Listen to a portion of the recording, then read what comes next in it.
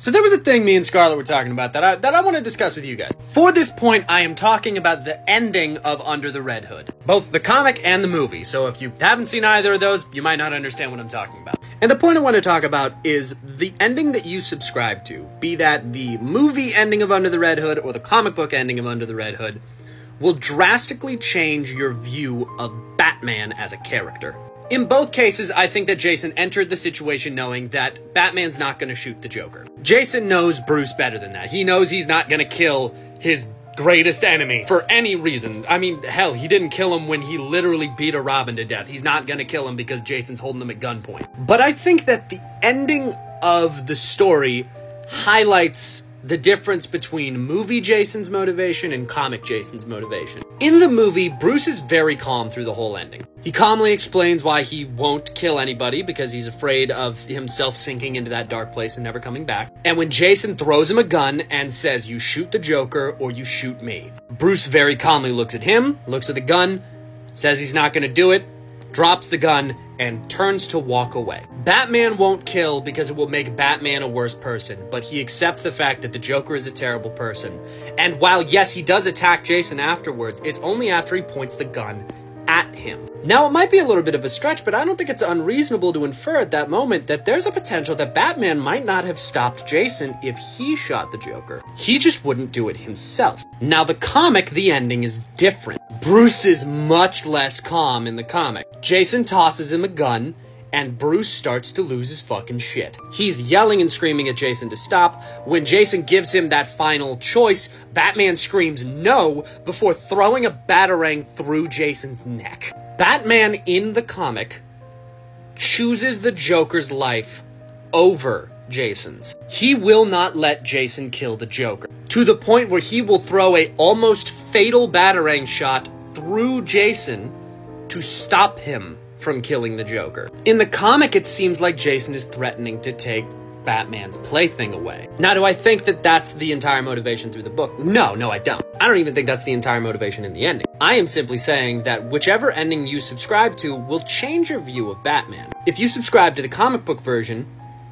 Batman won't let anybody kill, period. Regardless of what someone has done, regardless of how monstrous something is, he does not accept death. However, if you subscribe to the movie version, there's a potential that Batman has that little bit of moral ambiguity to him. There's a potential that he would have let it happen. He doesn't, he ultimately stops it, but he does start to walk away until Jason threatens his life. I don't know, I think it's an interesting debate. I don't land on either side, I want to know your guys' opinion.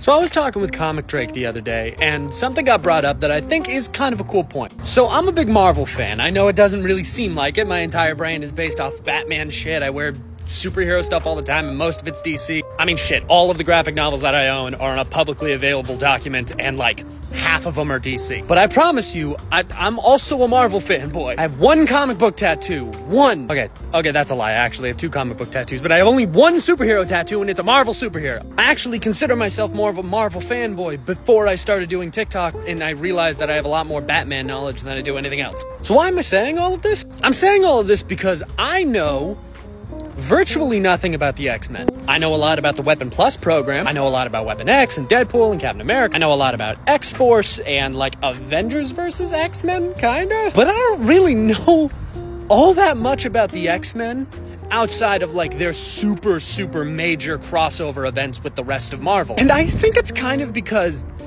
the X-Men are kind of a pocket universe inside of Marvel. They have their own lore and stories and things that impact them in a very major way, but don't really impact the rest of the Marvel universe in a very similar way. Or like they have things that don't really get talked about all that much. Like the X-Men have been living on a sentient island with the ability to bring people back from the dead for like, how many years now? How is that not all every single Marvel character is talking about all the time? For fuck's sake, the X-Men have their own space lore. Like the rest of the Marvel universe has the Kree and the Skrulls and the Silver Surfer and Galactus and all of that. And the X-Men have their own little section. They have the Shi'ar Empire, which only really interacts with them. Or at least they were majorly introduced from the X-Men. Again, I don't know very much, so the Shi'ar might be something way bigger than I'm very aware of. Like, I just think it's really fascinating. You can say you are a Marvel fan, or you could say you're an X-Men fan, and those have the possibility to be completely mutually exclusive. It's kind of like how Batman exists in his own little world outside of the DC universe. Like, big stories and events happen in Batman books that don't really affect everybody else.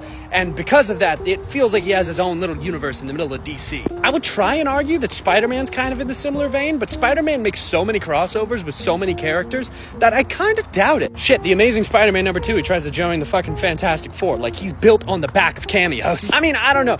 X-Men fans in my audience, please tell me, am I wrong about this? Or do the X-Men kind of have their own little section of the Marvel Universe that's kind of just their own, bordering on it being its own continuity? I don't know. Let me know in the comments.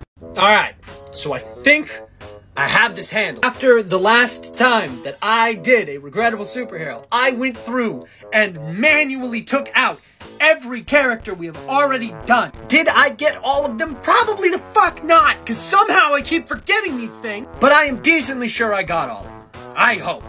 We're gonna see. Welcome back to Regrettable Superhero of the Week, the weekly, non-weekly show where I pick one character at random out of the League of Regrettable Superheroes, and then I run them the fuck down. Let's get someone new today, shall we? Do not fuck me on this. Who we getting? Who we getting? Who we getting? The No, please, please, please, no! I come to talk about obscure superheroes, and everything in my life just says, nope, nope, you get Batman. That's all you get. I started a comic book review show, and both votes that I put out, people went, nope, you get Batman. Y'all are lucky I like this fucking superhero. Okay, so that's just Superman and Batman. That's not even a different costume. That's just soups and bats. Why the shit does Batman's kid have those fucking sideburns? Mans looks like he's about to start singing about his blue suede shoes. The irony that both of these characters have real canonical children now, and one of them just is Superman. I cannot wait to hear who their mothers are. Okay, alright, let's get into it. The Super Sons of Batman and Superman were created by the most 70s sounding people of all time, that being Bob Haney and Dick Dillon, in World's Finest Comics, Volume 1, number 215 of DC Comics in January of 1973. The Super Sons of Batman and Superman are simply called Batman Jr. and Superman Jr. What might be their alter egos, you whack? Clark Kent Jr. and Bruce Wayne Jr. I wish I was fucking kidding. The explicit purpose of these characters' creations is because the original readers of the original adventures of Batman and Superman would be about in their mid-40s. So they wanted Superman and Batman to appeal to a younger audience. So instead of doing the whole sliding time frame thing that comics have always done, they just had them have children and made them contemporary. Contemporary for the 1970s, at least. There is no explanation where they came from. Their mothers are never revealed. Superman and Batman aren't aged up. They're the exact same age as they are in their individual books. Robin is still a fucking teenager! But apparently Batman and Superman have college-age children. It is revealed in their final issue that they are, in fact, not real, but are computer simulations created by Batman and Superman to judge the idea of fatherhood in their superheroic lives. Apparently they were briefly brought to life and then sacrificed themselves to save the world. Somehow. I would say this idea has potential and that it could be brought back, but the idea was already brought back 1,000 times better. Go read Super Sons. This shit, however... Yeah, we're gonna go ahead and leave that one in the 70s, huh? So, I will be the first to admit that I did indeed miss Star Wars Day. Again. How am I so bad at this? But in belated celebration of it, I have a fact that I saw. Apparently, Jedi Fallen Order, the new Star Wars game that just released, and the series Obi-Wan Kenobi on Disney Plus take place in the same year. And with that information, it brought a question to mind. That question being, in all seriousness, how effective are the Inquisitors? For those of you who don't know, the Inquisitors are dark side users under the employ of Darth Vader. They first appeared in Star Wars Rebels back in 2014 and are essentially like a Jedi hit squad. Vader sends them out to go track down Jedi because sending out normal stormtroopers is a death sentence. And we are meant to believe that they are absolutely terrifying in how good they are. They are all former Jedi or former younglings that have been forcibly converted to the dark side through means of torture and manipulation. According to Wikipedia, the earliest chronological appearance of an Inquisitor takes place in 19 BBY. For those of you who don't know, 19 BBY means 19 years before the Battle of Yavin, and the Battle of Yavin is also nerd speak for A New Hope. So the first time an Inquisitor shows up is 19 years before A New Hope. Alright, we got it? Great. Do you want to know how much they get fucking dunked on before The New Hope starts? Jedi Fallen Order takes place in 14 BBY, so 14 years before A New Hope. In that game, effectively, you take out 2 Inquisitors. A single amnesiac 18-year-old former Padawan takes out 2 of these guys. Now, I haven't finished or even really played more than the first mission of Jedi Survivor, so I can't really speak on that game. But I know that that takes place in 9 BBY. You want to know what else takes place at 9 BBY? Obi-Wan, where he effectively takes out another Inquisitor! I mean, if we want to get pedantic about it, out of the 3 failed Inquisitors, none of the Jedi really took them out. Only one's been taken out by a Jedi, really. 2 of them have been taken out by Darth Vader himself, so. Anyway, moving on, we don't even get to Rebels, where the Inquisitors were introduced, and serve as essentially the guys who get fucked on the entire show. I'm not saying they're not threatening. I'm not saying they're not threatening. What I am saying is that the Inquisitors exist for at least 19 years. Their ranks are denoted by single digits. First sister, second brother, third brother. There is at most 18 of them. We have met 12 in canon through comics, TV shows, video games, and of those 12, 10 are dead! I'm just saying, half of your fucking hit squad here is just fucking gone. I'm not even gonna get started on the fact that their home base gets invaded successfully by 2 separate Jedi in the span of 5 years. I just question the effectiveness is all. So this morning I went to Twitter to complain about the editing process of my newest YouTube video. While I was there, I realized that the hashtag Gotham was trending for some reason. When I went to check why, it's because there was a lot of conversations about what would happen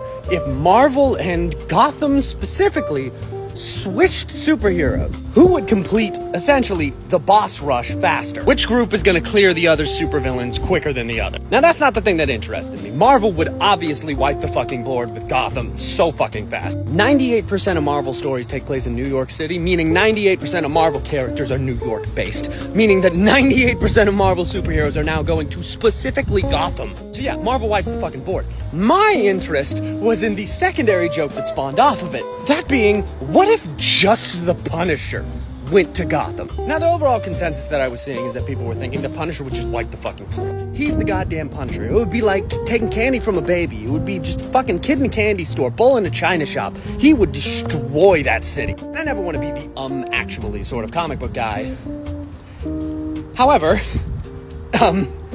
actually, not only has the Punisher already gone to Gotham, in one of Marvel's very scant few crossovers with DC, Punisher went to Gotham and damn near killed the Joker within like a day. But also, Gotham already has like 4 or 5 Punishers, or at least Punisher-adjacent characters. Most obvious of which being Lockup, who is an ex-cop who thought that the law was way too soft on criminals, and after being indicted became an anti-villain to essentially clear that problem up. Then you got Clown Killer, who is essentially just the Punisher for Joker. If you really want to stretch the definition, I guess you could include Red Hood. They're not the same fucking character. They are not the same fucking character. I will fight until my dying day that they are not the same fucking character. I mean, hell, Batwoman essentially has Wolverine's morals of, I'm gonna do everything I can not to kill you, but if that's the final option, I'm not gonna hesitate. And if we want to extend the definition to people who kill who are on the good guys' side, then, I mean, Harley Quinn is also there. Now, don't get me wrong, I'm not saying that the Punisher wouldn't have a fucking heyday in Gotham City. I am, however, saying that the Punisher in every non-Punisher book gets his ass fucking handed to him by basically anyone with superpowers. Hell, sometimes the Punisher gets his ass beat in Punisher books. Spider-Man kicks his ass, Wolverine kicks his ass, Captain America kicks his ass. So while I think that the Punisher would definitely be able to clear fucking house and just fucking annihilate all basically human Batman threats, Falcone and Maroni are gone, Joker would probably be gone,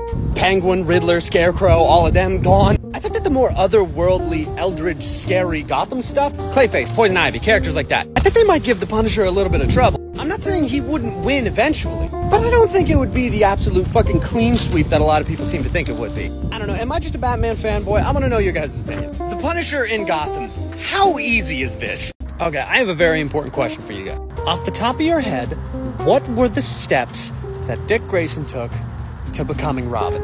When was he adopted? Put your answer in the comment and then come back. All right, you put it down there? You confident about your answer? I was pretty confident about mine until a couple days ago. Panda Scarlet is a lot more read up on old school Jason Todd and Dick Grayson Robin. Her favorite comic book run of all time is the old school Detective Comics run from the 80s, and she has read damn near every single comic book that has Robin in it since he was introduced. Now, I grew up on mid-2000s comics. My knowledge of the Dick Grayson and Jason Todd runs are very much based off of secondhand accounts when they talk about it later in life. So my impression of the Dick Grayson Robin story was, to be honest, kind of taken from All-Star Batman and Robin. Like a mix of that and the origin given to him in the Batman and Robin movie with fucking Val Kilmer. Bruce Wayne takes Dick Grayson in after the death of his parents to try and give him a better life. Dick Grayson discovers that he's Batman and wants in on it. Batman says no. Dick Grayson proves his worth and becomes Robin. That was how I thought it happened. Correction, that is how I was confident that it happened.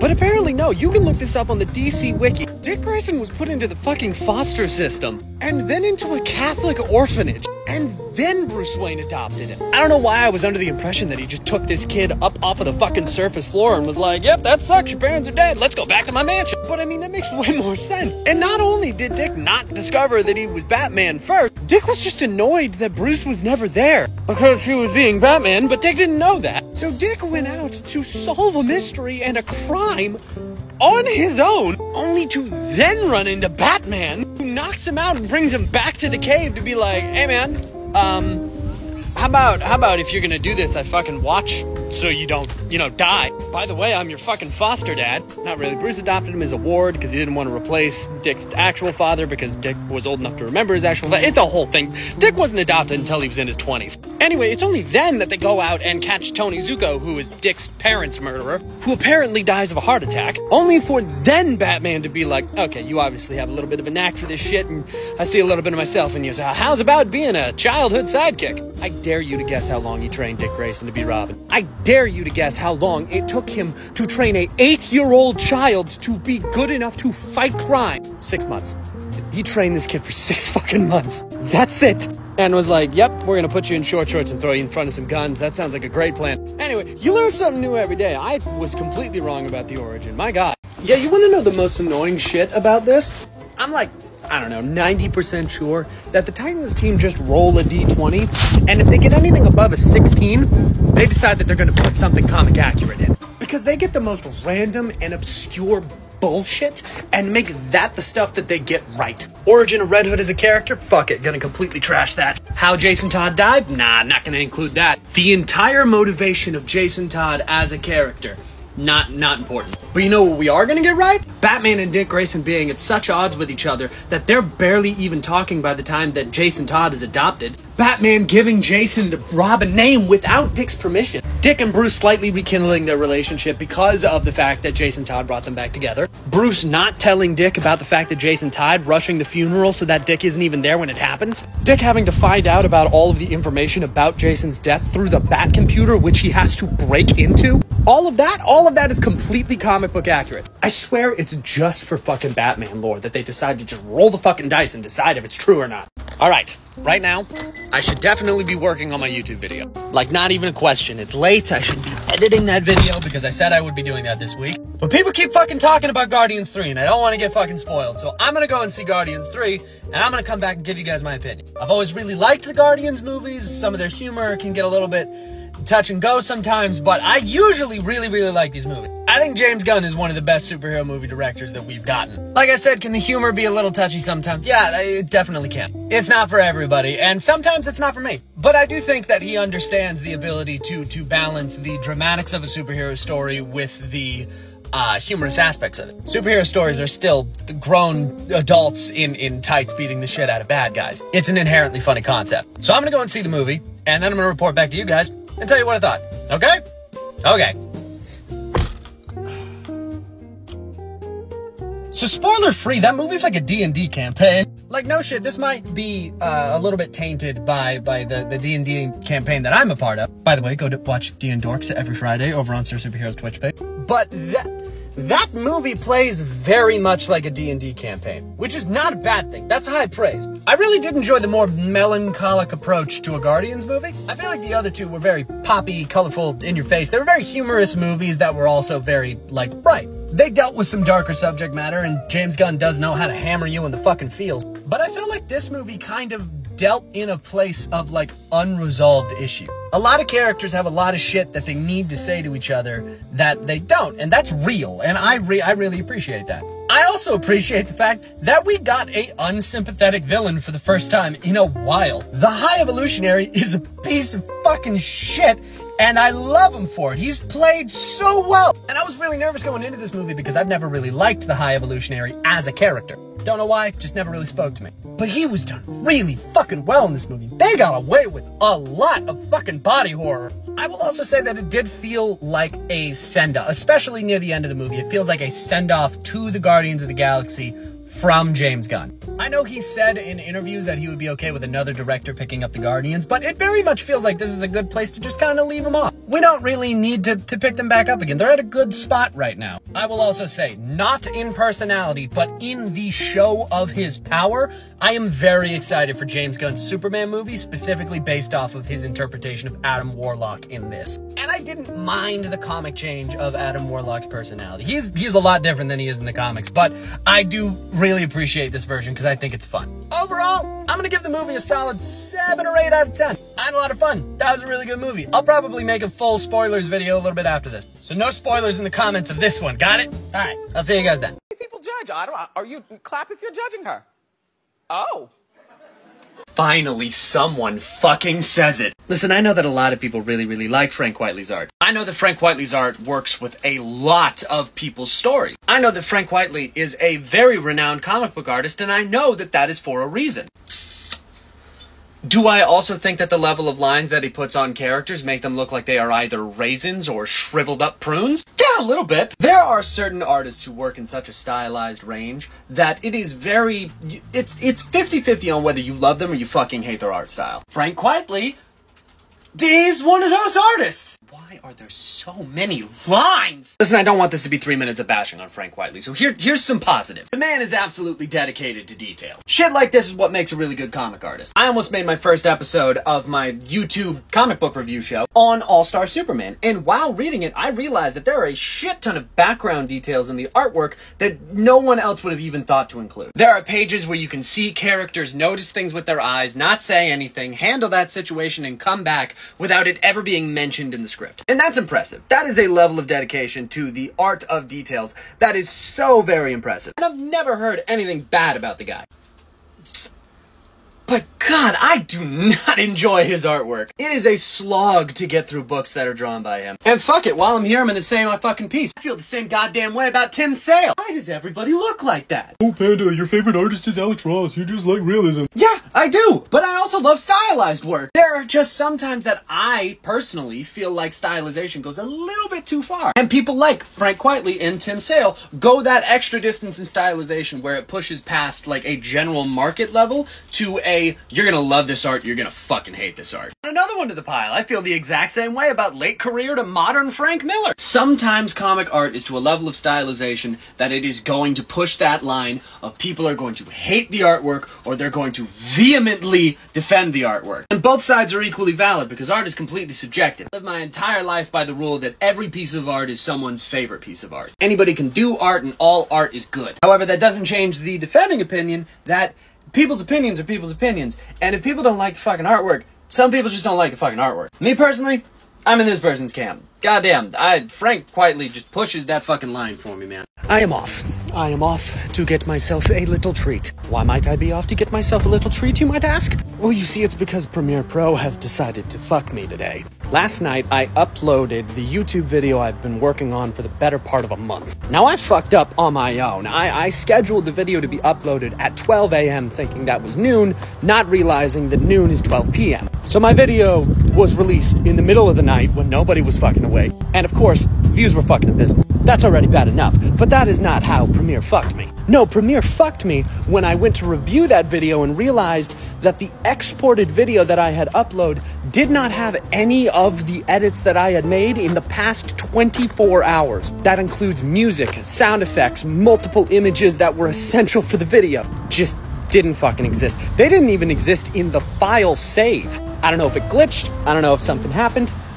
but I deserve a little treat. Specifically because I didn't fucking kill someone as a result. But I'm gonna try and turn this around. I'm gonna try to be a little motivational with this. I took down a video at 2,000 views on the first day of it being uploaded, knowing full well that I might not get those 2,000 views back. On a YouTube channel that's views have steadily been declining because YouTube doesn't know how to push my content when I post both TikTok compilations and fully edited YouTube videos. And why did I do that? Because it wasn't my vision. At the end of the day, sometimes luck might just spit in your fucking face.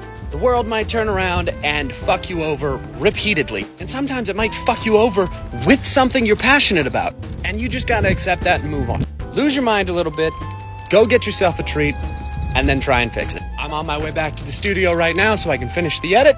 And the second episode of the Comic Book Club should be uploaded by tomorrow, or maybe the day after that at the latest. Thank you to everybody who already watched the unfinished version. Let's hope I remember what time noon is this time. So me and Scarlett went to a concert last night, and I just have a note for all the dudes that watch my videos. Guys, dudes, bros, if your girlfriend takes you to an event,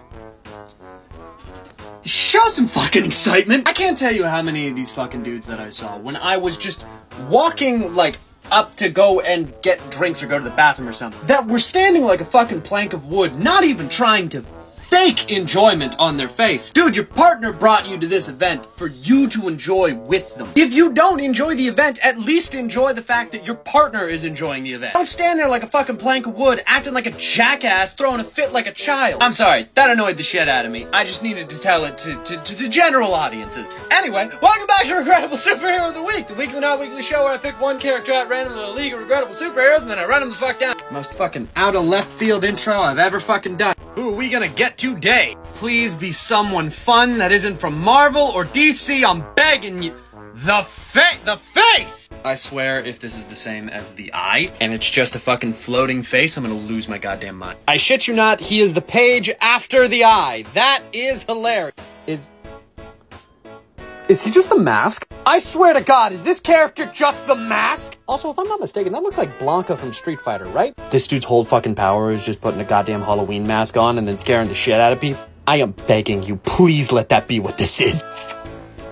This dude's just kind of boring. The Face was created by Mark Bailey with Gardner Fox and Vice Sullivan as Michael Blake in Big Shot Comics #1 of Columbia Comics in May of 1940. The Face's real name is Tony Trent. By day, he is a radio announcer and part-time newscaster who, after becoming so enraged with the news stories that he would be reporting, decided to become a nighttime vigilante. How might he do this, you might ask? He's essentially just, like, a private eye. He's like a detective. He's like Batman, but shitty. Just a nighttime vigilante and detective who uses a mask to cover his identity and scare the shit out of criminals. Yes, that is his only gimmick. This fright mask is the only thing that gives him an advantage. He's essentially just a pulp detective with a gimmick. No gadgets, no superpowers, no supervillains, no continuous enemy, and somehow this is one of the longest running characters that we have covered on this show. He had over 100 appearances in the Golden Age. He was an active character for 6 years.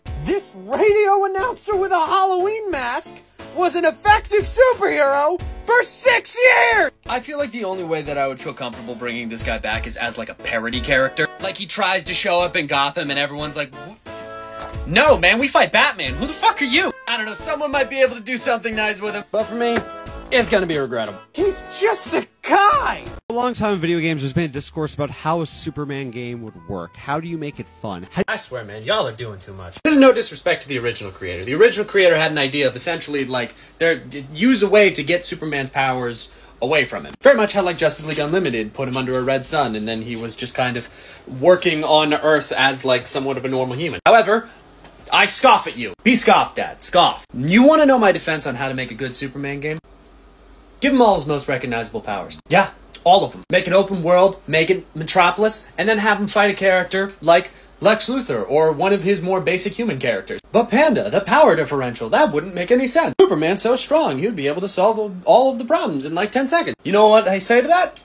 You're right. So, could Spider-Man. So could Batman. You want to know how games like Spider-Man PS4, with characters that are immensely powerful, still work? You restrict the character's powers without telling the player that you're doing that. From a pure power scaling standpoint, could Spider-Man take the head off of every single person that he punches at any time? Yeah. Otto Octavius learned that shit the hard way. Would you like to know why that doesn't happen in Spider-Man PS4? Because Peter Parker, from a moral standpoint, would not punch someone's jaw off. So the player does not get the ability to punch someone's jaw off. You want to know how you make a Superman game fun? You make Superman strong enough to be able to destroy basically any robot that's thrown at him, as well as being able to stop crimes at a petty street level, and you make it so that that strength differential is not in the player's hands. Make the robots harder to fight, but still make it so that he can beat them. And make the humans easy to fight, but still make it a little bit of a challenge. The same way that they did for Spider-Man, who can canonically carry a skyscraper. Whenever people think about how to make a fun Superman game, they think too goddamn hard. Superman is powerful. Hell, even a broken level of powerful sometimes. And I understand that it's hard to think about how you could make that fun. But in Jedi Survivor, you play a fully knighted Jedi Knight, one of the most powerful warriors in the galaxy. And you want to know what? You're carrying a laser sword that can cut metal in half, and it does not cut stormtroopers in half. You want to know why? Because it's taken out of the hands of the player. The game decides how strong your lightsaber is. And to make the game fun, the lightsaber is not as strong. You don't need to canonically give a reason for Superman to not be as powerful. Just add in the fact that Superman logically wouldn't fucking break someone with his bare hands, and craft a good Superman story around that and have him play with that. Am I saying never depower him during the game? Of course not. I think it would be fun if at one point all of a sudden you get like solar flare and all of a sudden you're working with a super restricted power set. And now you gotta fight some people without your normal powers until they come back. That would be cool. Maybe make that an attack that you only get sometimes. But you don't need to depower Superman for a whole game to make it fun. And you by no means need to make the bad guy stronger than him to make a Superman game fun. Doc Ock is not stronger than Spider-Man. He was still a good villain for that game. The Tinkerer was not stronger than Miles Morales, and she was still fun for that game. I don't know, that's my opinion. Okay, so I was doing some research for my newest comic book club video. The newest episode is going to be on Batman Year One, which I put out in the video is closer to being like Gordon Year One. It's a lot more of a Jim Gordon story than it is a Batman story. But because of it being mostly a Gordon story, I had to do some research into the Gordon family history, which... This fucking family is confusing, and it gets more confusing with every reboot. First thing you gotta remember is there's only really two big reboots in DC history. Crisis on Infinite Earths and the New 52. Alright, so pre-Crisis, we got the simplest string of events. There is Commissioner Jim Gordon, head of the police, works with Batman, yada yada yada. Commissioner has a daughter, her name is Barbara Gordon, she's Batgirl. She's got a PhD, she runs the Gotham Library, and that's basically it. Not too hard to follow right now, right? Alright, Crisis on Infinite Earths happens. What the fuck changed? So year one, we got Jim Gordon, right? Jim Gordon has a pregnant wife. Her name is Barbara Gordon. No, not that Barbara Gordon. This is Barbara Eileen Gordon. No one in this family has an original name, and it gets worse. Barbara Eileen Gordon is pregnant with Jim Gordon's son. You want to know what his name is? James Gordon Jr. So if you're keeping track at home, that's Jim Gordon, Barbara Gordon, and Barbara Gordon. So for the purposes of this video, this is Barbara Eileen, and this is James Gordon Jr., or just James for short, okay? Okay, it's year one. We got Commissioner Gordon and his pregnant wife, Barbara Eileen. Well, during the events of year one, Jim Gordon has an affair with a woman named Sarah Essen. After their affair goes a little bit too far, Sarah moves to New York. She comes back later. Jim and Barbara Eileen had their son, Jane. Wait, but Panda, I thought you said that Jim had a daughter named Barbara.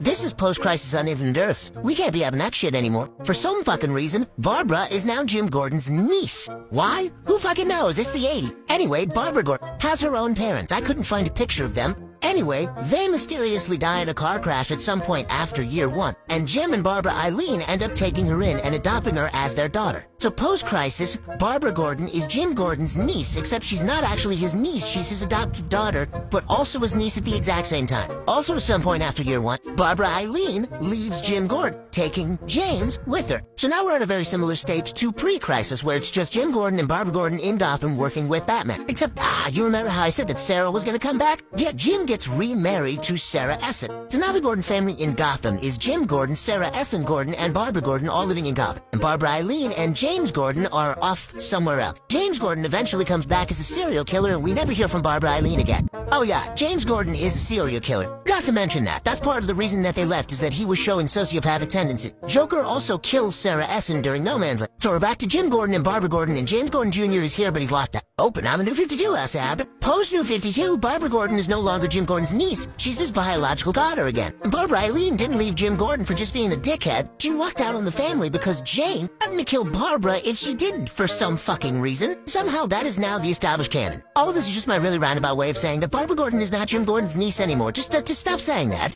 I am about to have one of the busiest weeks I have ever had. I just got back from a solid 4 days of camping. And I'm not talking lot camping, I'm talking going out with my girlfriend's marine dad sort of camping, so I'm sleeping on the ground fucking sticks camping. Next weekend I am a guest at NocoCon in Watertown, New York. Come check me out if you haven't bought tickets yet. Which I have done a total of 1 ad for, so I need to do more videos about that. Haven't printed shit out to be able to actually, like, sign there, so I need to do that. I'm in the middle of editing episode 3 of my YouTube show, so I need to do that. This is all on top of actually preparing and packing for that trip, so I need to do that. So yeah, I'm gonna have a fun week. In lieu of all of that, welcome back to Regrettable Superhero of the Week, the weekly not-weekly show where I pick one character at random out of the league of regrettable superheroes and then I run them the fuck down. Let's get something easy, shall we? Give me someone fun, and I'm hoping that it's not from Marvel or DC. What do we got? What do we got? What do we got? What do we got?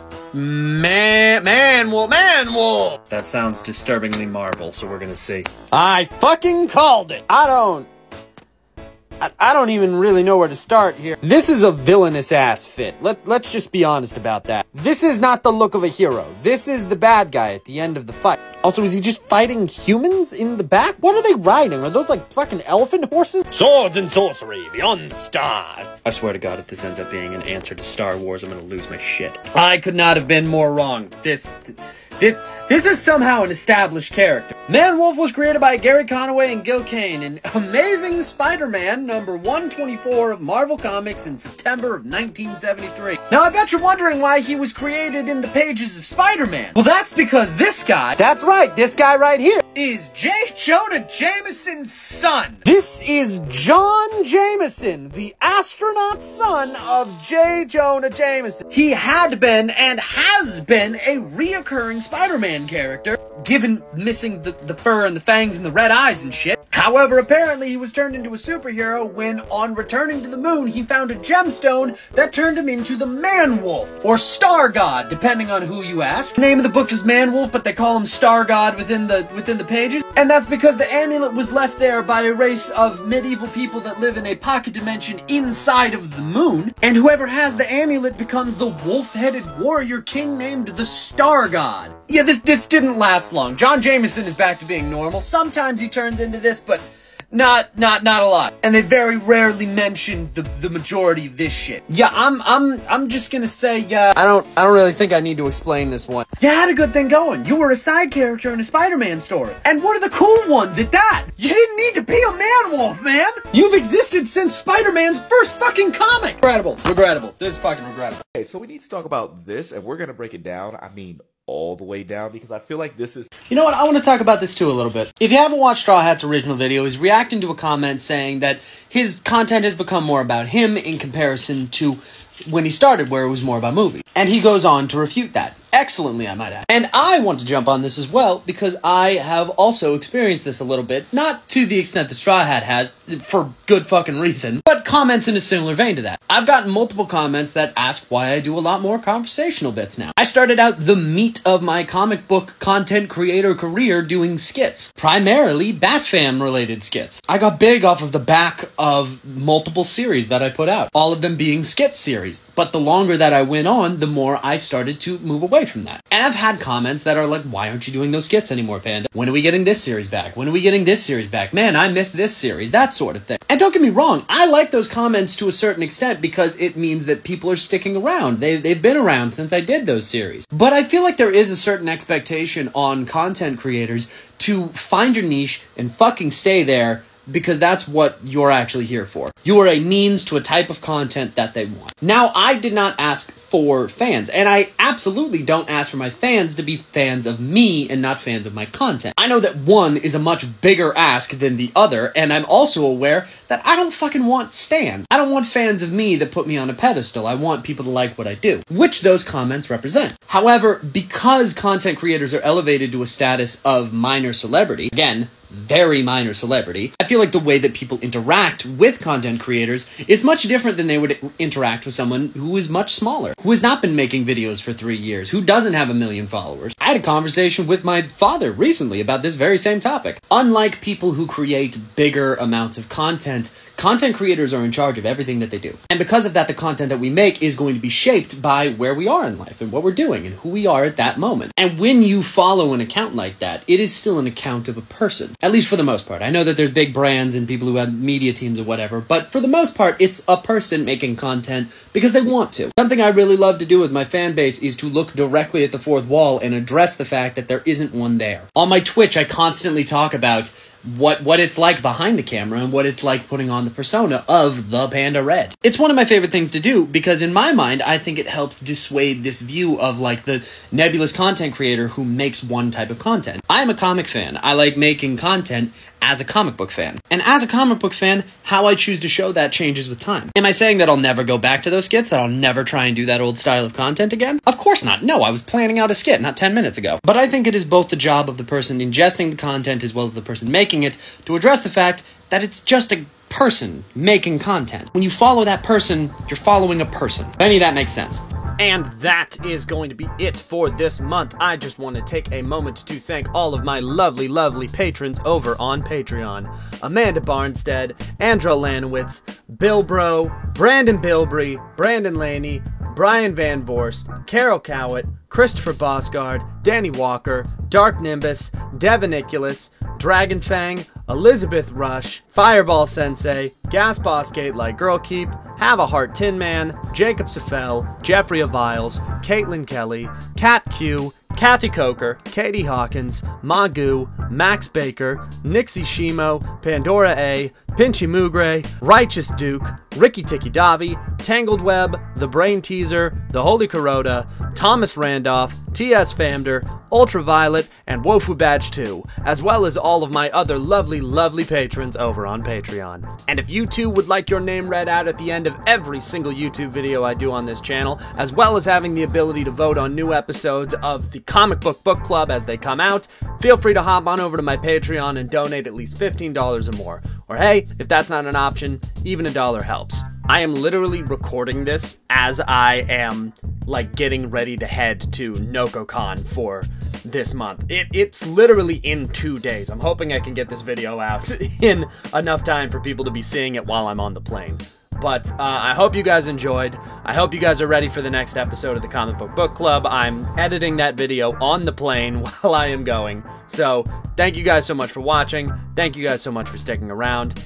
And I will see you next time.